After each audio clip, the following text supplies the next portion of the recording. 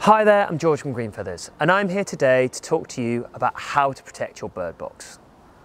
It's a fact of life that there are prey and predators, and there are garden birds and wildlife out there that want to get a hold of those chicks and have them for dinner.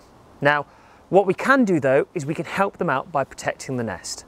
So what we have is we have these plates, okay, that go on the front, and they help protect against prey, because what prey will do is they'll try and nibble away at the wooden hole to make it large enough to get inside. The likes of squirrels, crows, woodpeckers and the like, they're going to try and get in there and do that. So with our stainless steel plates, we can protect the nest and stop that hole getting any larger. They also serve a secondary purpose. Now, we can vary the hole size.